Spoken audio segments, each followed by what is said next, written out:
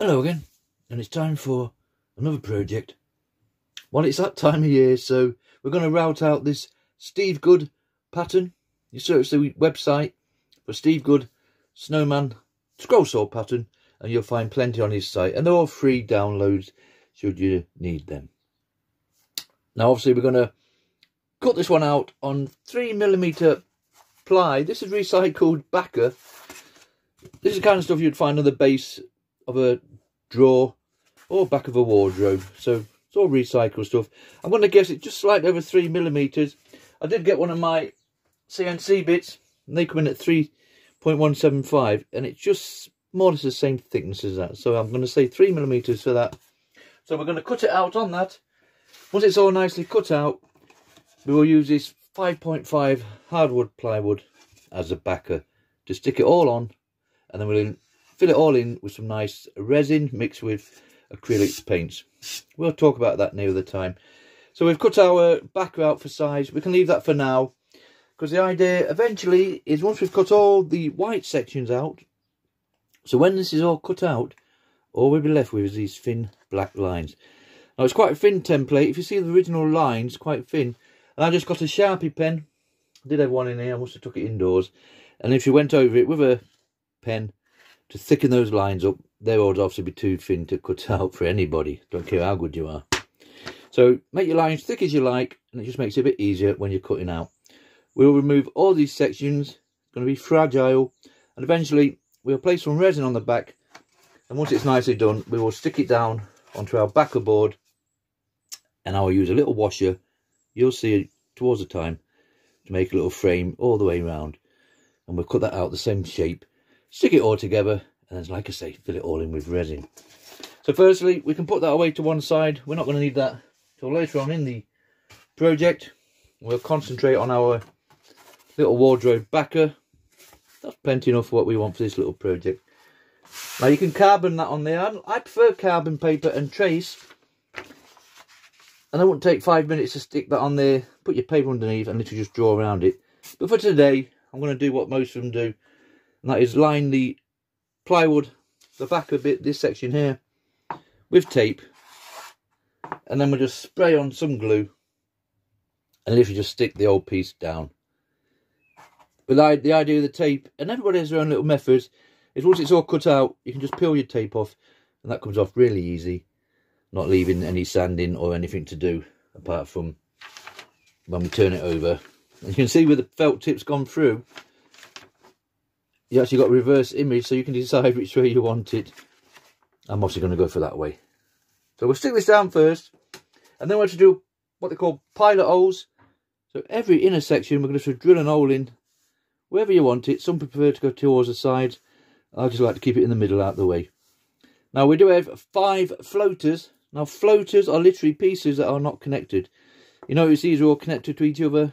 We've obviously got the 3 buttons here and the 2 eyes. They will be floating away. So when we cut them out, we will remove the middle section, and then we remove the outer section, and we put these little rings to one side, the same as the eyes, and then when we come to put the resin in, we'll stick them all down in place, and we can fill them in afterwards. So we're going to keep an eye on them 3 little rings here. But apart from that, there's going to be a simple case of pilot holes in every one of these, and then we'll start cutting it out. Before that, we'll stick it all down with our tape, our glue, and then we'll drill some holes in. Oh, and just before that, I've just remembered there's some blades to one side. 3 types of blade basics. You get a pin blade, they've got a blade at either end. They just hook into your scroll saw, and you could use it on this project, no problem. There's nothing too detailed in there. This would fit into all these little sections. So you could use a pin blade. More delicate work, if this is really, really small and we have to get inside the eyes, you can use a pinless blade. They've got no blades on, the little clamp that holds it in. They're perfect for really delicate work. Personally myself, I just prefer a spiral blade. Pegas number 5 today. You might just see from that. There we go. It's spiraled all the way around. This will cut in any direction. So when we start cutting it out, we could place it in there, and if you just move the wood like so. Whereas on these other 2 blades, you're pinless and you're pinned. You would have to start there and then feed that into your saw, and then turn the wood, feed that, and then turn the wood and feed that, and you guessed it, turn the wood and feed that. So a lot of turning and twisting. Some fantastic people out there that can really do them. I struggle with straight blades, so spirals for me, pegas number 5. Entirely up to you what you want to do. We'll set this up on the scroll saw. Once we've stuck it down, drilled it, and then we'll definitely start cutting it out then.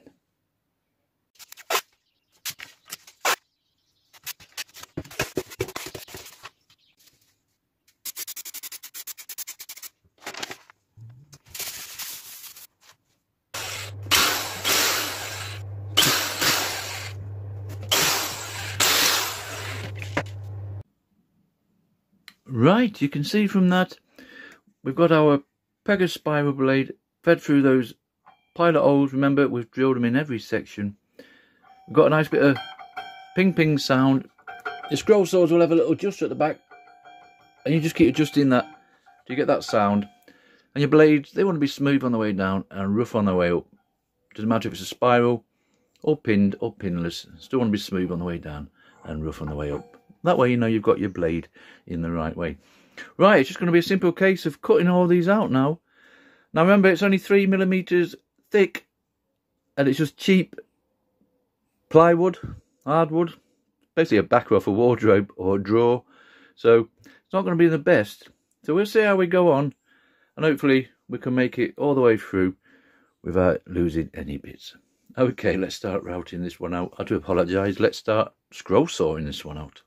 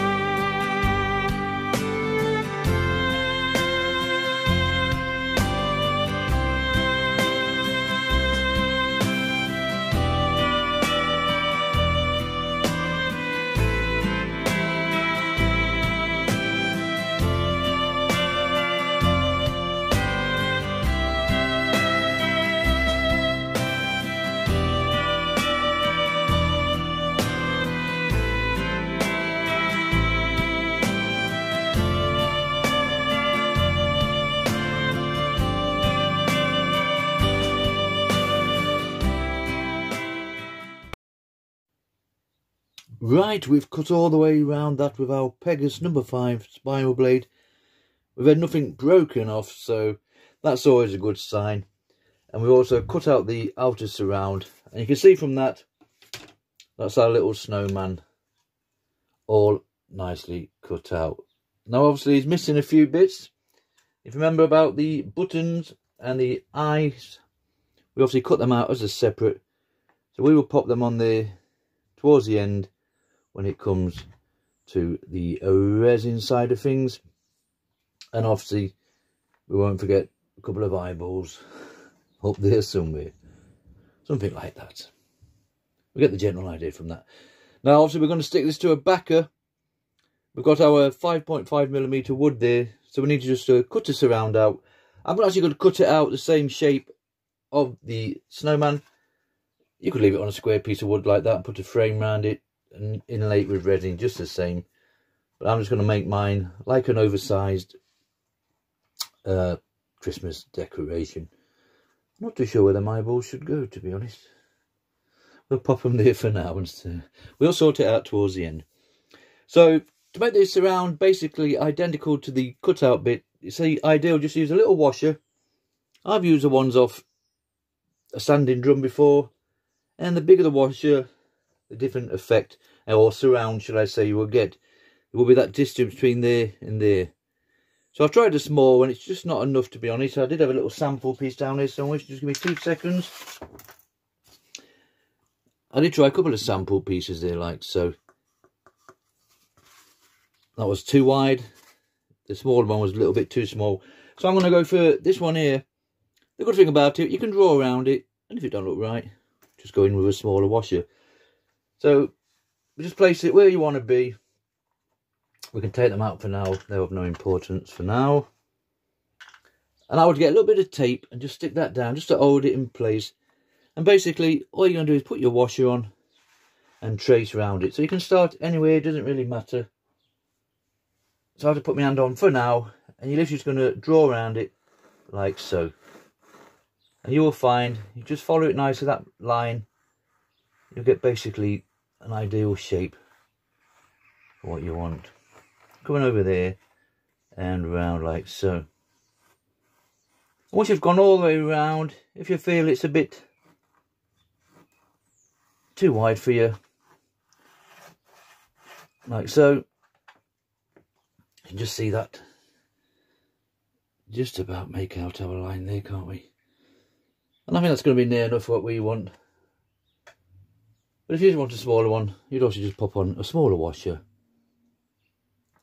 Go around with that. Like so. And that would obviously give you a smaller border. Just about to see that from there, hopefully. But I'm quite happy with the big one. So I'll continue with this all the way around with our little washer. Hopefully that's not moved at all. And then when we come back, I'll literally just cut it out quickly.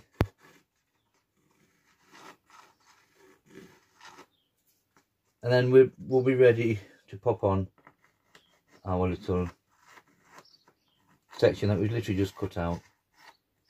Now, we might as well complete this now. Now we're here. So as long as you keep that pressed down, you won't be far off getting your nice shape. And that'll do. That's plenty of what we want. So it doesn't look much now at this moment in time. But once you've cut it out, we've peeled all our tape off, sanded it down a bit, then we'll be ready for sticking that on there. I'll cut this out quickly, and then we come back, we'll be on to the next stage.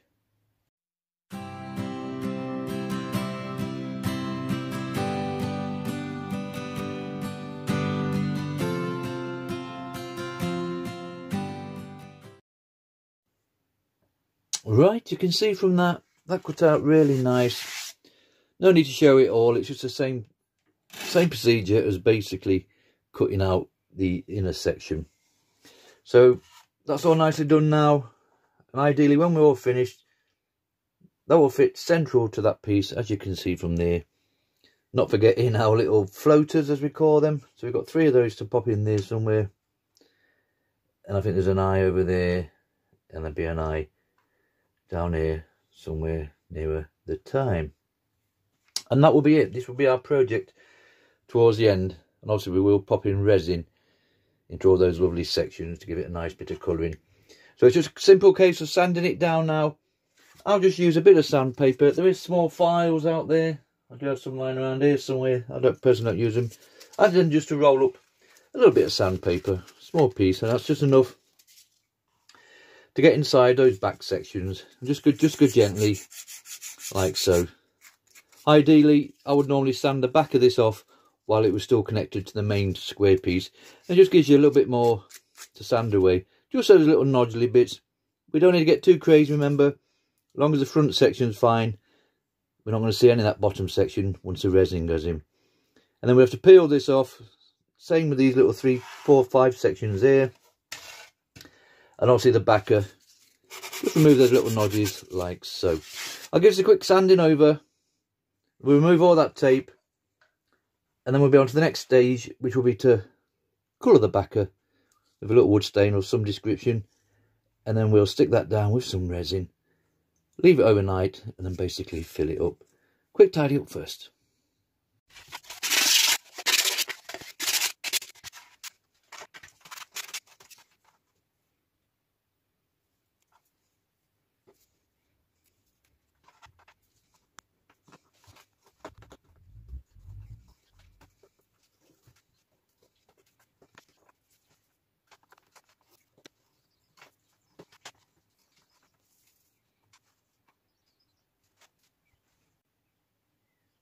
Right, that's all nicely cleaned up now.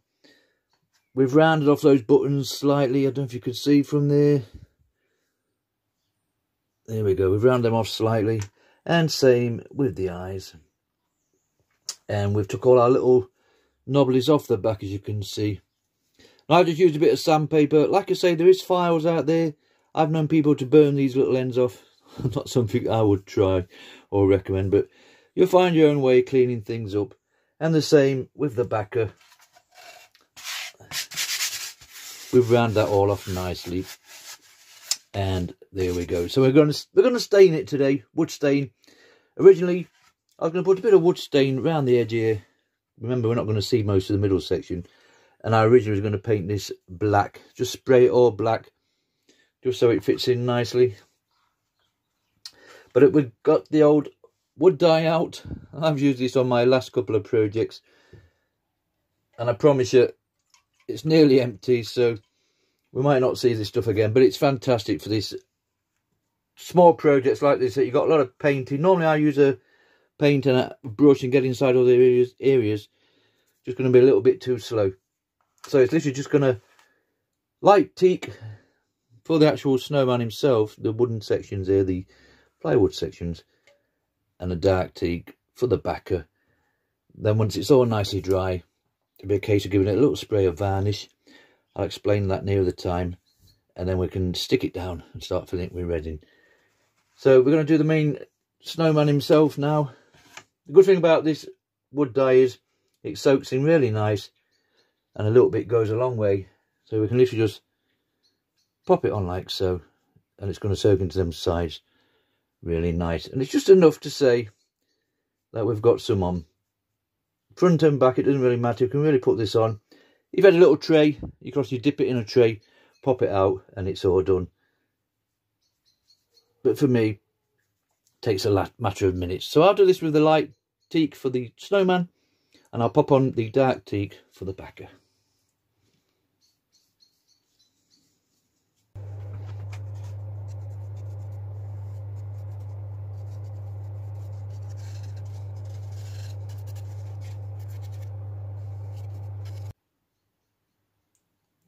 Right, that's both our pieces nicely done. Goes on really easy, does this wood dye. Certainly a lot easier than paint and whatever you. So it works for me. So a nice dark teak for the backer, as you can see there. It looks fairly dark at this moment, but tomorrow, once it's dried and soaked in, it won't be as dark as that. And a light teak for the rest of the snowman, and not snowman, should I say. And not forgetting his little buttons and the little eyes there. So we'll leave that to dry, and then we'll come back tomorrow, and obviously that eventually will sit on there like so. Okay, we'll come back later when it's all nicely dry. Right, it's the next day or so. Everything's nicely dry as regards to this wood dye teak, light teak for that one, and remember, dark teak for that one. So that's all nice and dry now. I actually did the full piece in the end. We could have just gone around with a little border, but for the bit that was left and the seconds it took, we thought better to cover the old piece. Now we're actually going to use a bit of resin now to stick the snowman to the backer board. Now ideally, you could cover all that with resin. You can even let it drip down the sides if you want to, what they call a total flood coat, and basically just stick your snowman down like so. Put a bit of weight on there, and we'll leave that overnight, and then we're just ready to fill it with resin again, mixed with acrylic paints. Personally myself, I just want to leave the resin off these side bits. I think it just might be a little bit too shiny. So I'm going to spray this just with a varnish. Just anything that comes to hand. We're going to spray the full piece, just give it a little bit of shine. And we'll also spray this bit, and not forgetting the 3 buttons and the eyes as well. That way it just gives it a little bit of shine to the wood, just a little bit more finishing than having that bare wood showing there. Plus it's going to hopefully seal anything.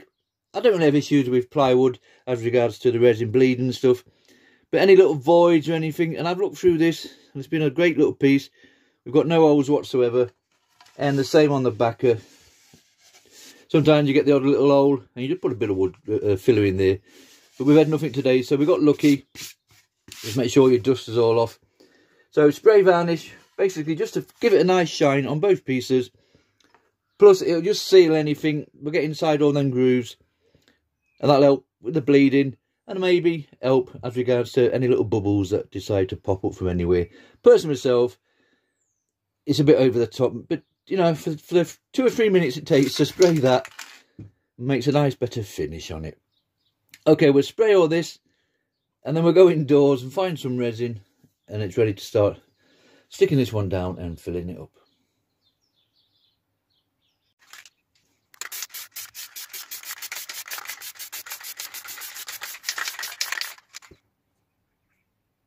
Right, that's enough varnish for me. This plywood certainly has soaked it in. I've had 3 or 4 layers on this, but there is just enough to see. It's not the best shine in the world, and you could continue a little bit longer and put it on a bit more if you wanted to, but it's certainly enough for my little project. On the next one, I think we might just do it all resin and see how we're going from there. But for this one, we're literally just going to stick it down as it is. And for me, I'm just going to brush resin over the old piece. Like I said previously, you could brush it straight on there and cover all that completely. And hopefully just sit that on there and squash it down in place. Now the resin I'm going to use today, remember we've got these to stick on as well, so we put them to one side for now.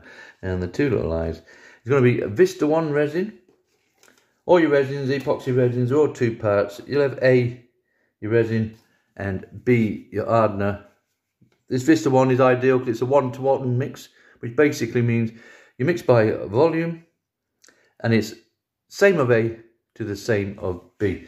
And for me personally, I just use these little party cups. They're ideal because they have little grooves on the side. And I just mark off my B for my hardener. We went on a little bit, we're only going to brush the back of the Snowman. So I've got up 3 little nodges for that one, and obviously A for the resin. I've got up 3 little nodges for that. So we'll tip a bit of that in there, tip about that in there, give it a nice mix, and literally just brush it onto the back of this Snowman. Just make sure we get it the right size. I use little party spoons, they're ideal. You'll see more when we come to fill it all in with acrylic paints and resin side of things.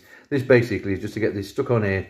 So I just scoop a little bit on and use the back of the spoon. And you can get it in the right light. You'll see it's nice and shiny. And then we'll do exactly the same with the little buttons. Stick it all down, and I'll show you more about the resin side of things when we come to mix our acrylic paint. So quickly now, I'll just mix this off camera, put a little bit on there, and we'll stick this all in place.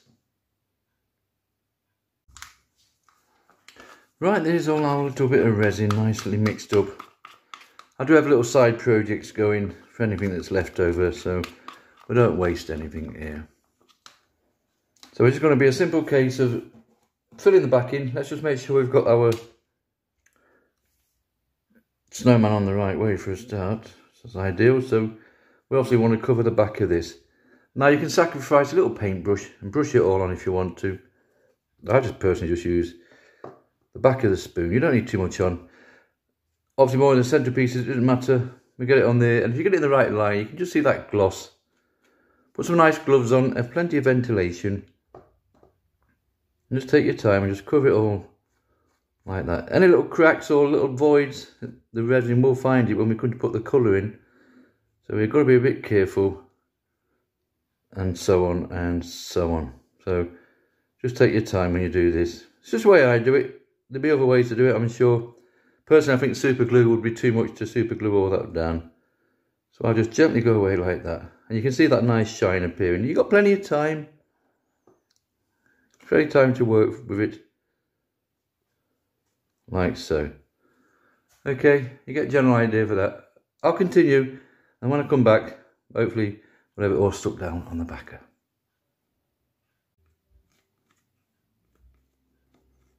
Right, you can see from that, we've got that a nice coating all over.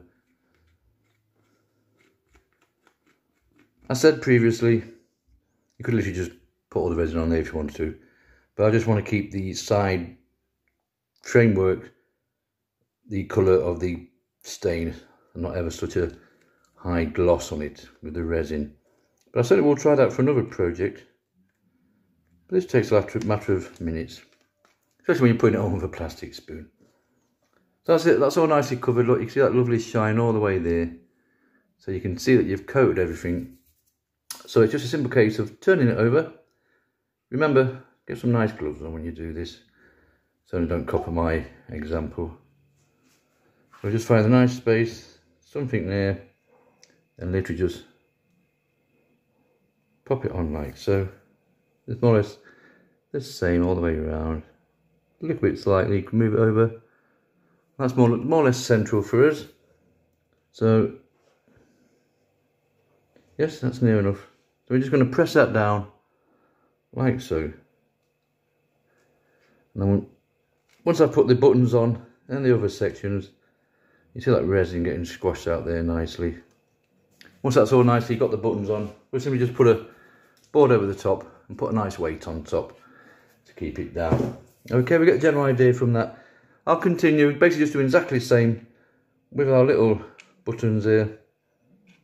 I'm going to pop his two little eyes in as well. And now I'll put it to one side, and then we'll come back tomorrow and it's nicely filling in with the resin time. Right, that's all nicely in place now. We've done our buttons, they're all secure. The door just wants a nice pressing down now, hopefully, and nothing shouldn't move too much. We've got his little eyes in there, as you can see. It doesn't matter about any resin that's come out the side there. Look, when you can actually slide it across that button. Remember, that's all going to be covered over, so I wouldn't be overly concerned about that. So that's everything in place. Definitely need some weight on it. I can just feel a little bevel there in the middle. So get a little board, we simply just pop that on there. Everything looks in place. Set that on there nicely. Get a bit of weight on it. Something like so, something a little bit heavier. And then we'll come back in 24 hours and hopefully it's all nicely sealed. And then we can start filling in with the coloured resin using acrylic paints. Come back in 24 hours. Right, it's a good 24 hours later. We've had a nice big weight on there. And hopefully nothing's moved and it's all still nicely stuck down. Excuse me. And you can see from that, we haven't lost any of his eyes and they're still all nicely in place. Don't worry about this here. That's all going to be covered over. And hopefully it's all nicely sealed all the way around. The good thing about these little projects, we can start putting one colour in. I'll go for white first because it's the biggest area. And you can just stand back for a bit and just see if you do get any leakages. We shouldn't do, but if you do, quick wipe off. We put a bit of tape in there. And when it's all nicely set, we just peel the tape off and we're good to go. But we'll find out as we go along. Hopefully, we'll have no issues. Now the resin, as before, remember A and B, mix into little containers. Your resin, your hardener, 1 to 1, so same of each. I'd rather mix smaller portions, amounts should I say. By the time you've doubled that up, that will be enough there. I'm going to pour a little bit into a separate container. Remember, just little party things like this. And then I'll do my white, and hopefully we'll have enough left over to do another colour, and so on. Better than mixing half a cupful, and then you start panicking, and it starts going off on you. I'd rather mix small amounts at the same time. So I'll mix that all off camera, because we've seen all that before, and we're simply just going to use cheap acrylic paints for our colouring, and we'll decide what kind of colours as we go along. Okay, I'll mix it up, and when we come back, we're ready to fill this one in. Okay, we've got our second batch of resin all nicely mixed up. I think there's more than enough there to do our white sections for now. So it's just a simple case of acrylic paints. You don't need too much in, but you can always add a little bit more, but don't go overly crazy. So we'll pop a bit in there for now. That'll do, and we'll just give it a little mix round, and hopefully that colour will soon start changing. Like so. You'll see better in the daylight when we go back down to the shed. But you can see that white from there. And if you say, it's like I say, sorry, it's not white enough, I'll have to simply add a bit more. They do have certain ratios as regard to your resins, as what percentage of colour you can add, be it mica powder, inks, whatever, dyes. I've not really had any issues as regards to putting acrylic in, but you certainly won't put half of that into there. That would certainly mess up your ratios.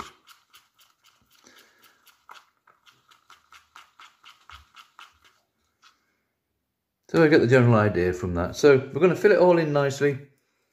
Get a little cocktail stick, just to help it along the way through these little tight areas. Put your gloves on. Remember, you want plenty of ventilation. Put a nice mask on. And then we'll start filling in the white sections. And hopefully, this should all be nicely sealed around all these. And then we'll move on to the next bit, and so on and so on. As you put each section in with your resin, just get a little lighter, something like this. And you skim over the top. That will just help those little air bubbles come to the top and disperse. And hopefully you'll have a nice gloss finish at the end. Okay, I'll speed this up as I go along because it's the same thing, colour after colour after colour.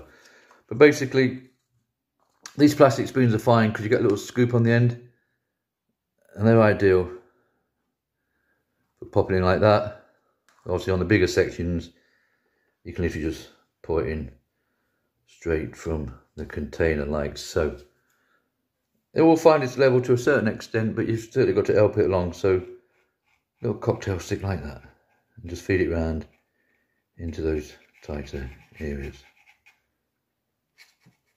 Okay, we've got the general idea. We'll speed this up a little bit, and when we come back, hopefully this will all be completed, and we can put it to one side for a good 24 hours.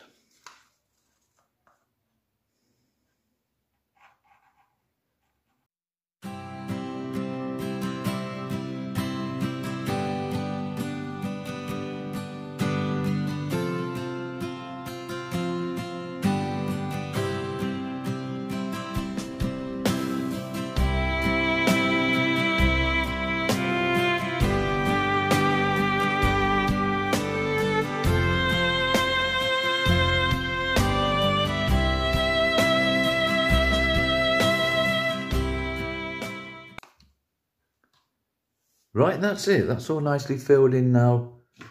And as we've been putting the colours in, we've been skimming across with the lighter just to remove any bubbles.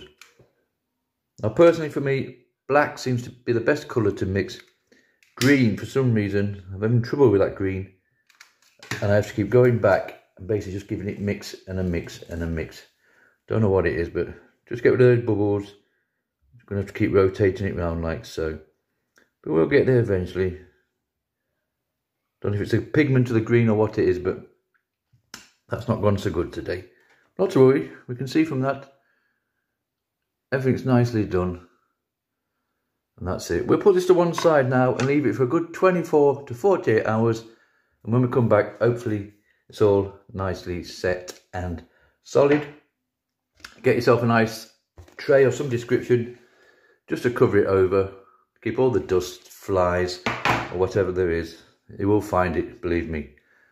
And that's it. We'll come back later, like I say, 24 hours, and we'll see what we've got. Right, it's about 24 hours later. Personally, I would leave this for another couple of days just to make sure it's nice and solid. But 24 hours is plenty for what we need. And you can see everything's nicely solid. Got a nice shine going down there, and we've certainly had no issues at all with that resin. If anything, the green I mentioned previously, it's got a few marks in there, but I don't know if that adds to it or not, but it's certainly nothing to be overly concerned about. We didn't have any leakages at all. Everything was nicely sealed with that resin, so we've still got a nice hardwood plywood effect at the surround and a nice glossy resin filled finish. You can put that on a little stand. You can make a little base for that if you wanted it standing like that. I will literally just pop a hook on the back, a little hanger. This will be a little wall piece, this one. So, but for this video, this little project is more or less finished. So we cut it out on a scroll saw with a Pegas number 5 spiral blade. We used 3mm recycled wardrobe backer for the actual Snowman himself. And then we cut the rest out on 5.5mm plywood, and then we applied the dark teak to the backer. That's worked out really nice. I was quite happy with that one. And then we had the light teak do the actual snowman himself, and certainly had no issues with that. A lot easier than painting, I must admit. Originally we were going to paint that all black, and I'm happy that we kept it with the wood effect. And then we sprayed it all with a nice varnish. Could have gone a bit more on that. I think on a future project I might be tempted just to resin the full back piece, just to see how that finishes, and let it run over the edges. But that's for another project. But as far as this one's gone, I'm quite happy with the end result. Just nice little fun project for this time of the year. So that's it. This little project is finished. And he measures in at 11 inches by 8 inches. Nice little project for this time of year. I'll just take this moment just to wish you all a Merry Christmas or a Happy Holidays, whatever you believe in. Be kind and be good to each other, and hopefully we'll see you in the new year. All the best to everybody, and thank you for watching, and thank you for popping by.